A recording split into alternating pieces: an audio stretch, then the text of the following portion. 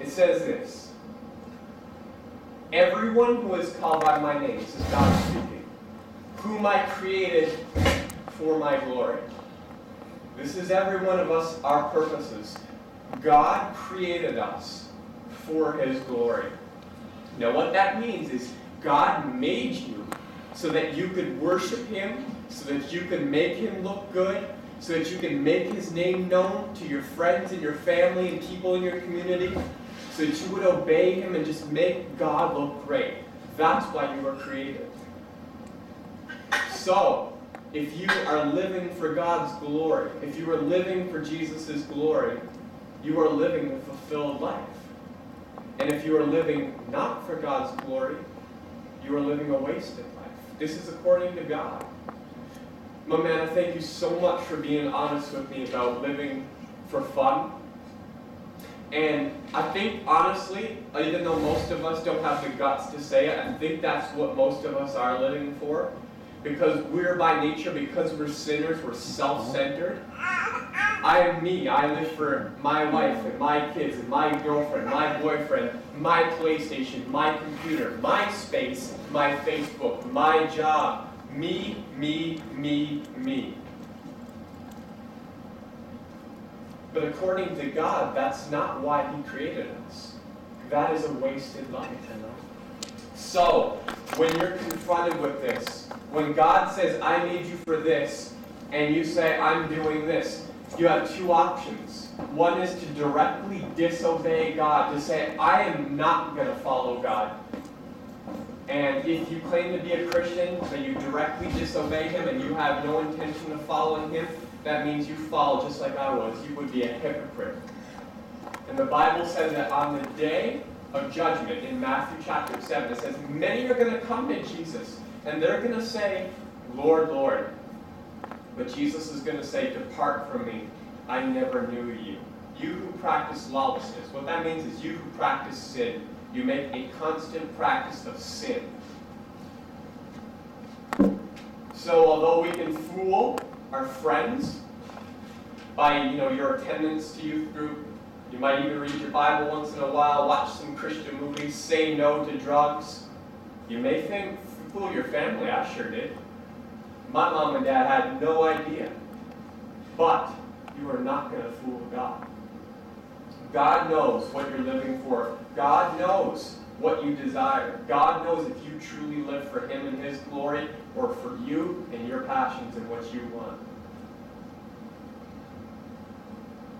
Remember, you are not your own. You were bought with a price.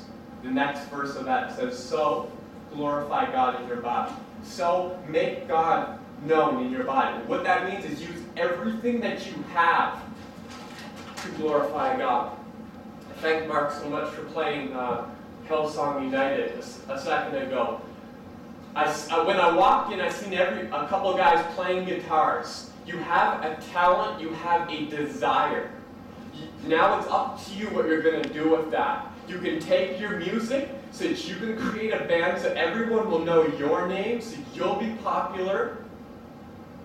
Or you can take that talent and ability and use it to make God known, to make God look good. To use it not just for yourself, but maybe you'll worship in church. Maybe your church needs someone to play the guitar or the drums, and you could step in. Maybe instead of singing songs about how awesome you are, you can sing songs about how awesome God is.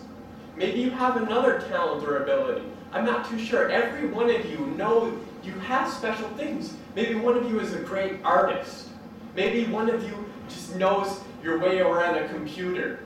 I'll tell you what, I have Facebook. How many people have Facebook or MySpace? My goodness, that's a lot of you.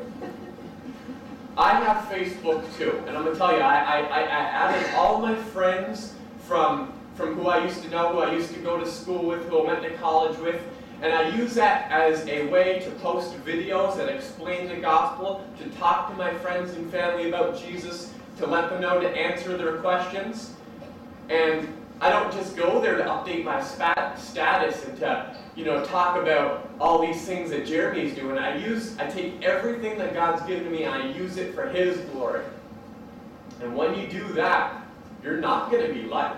Some of you know that if you take a stand, you won't do the things your friend's doing. Your friend says, come over to my place after school, let's watch Family Guy.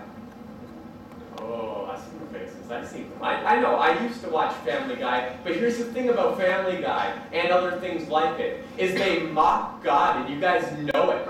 You see it. You see them mock Jesus. You see them mock God. You see them mock God's creation.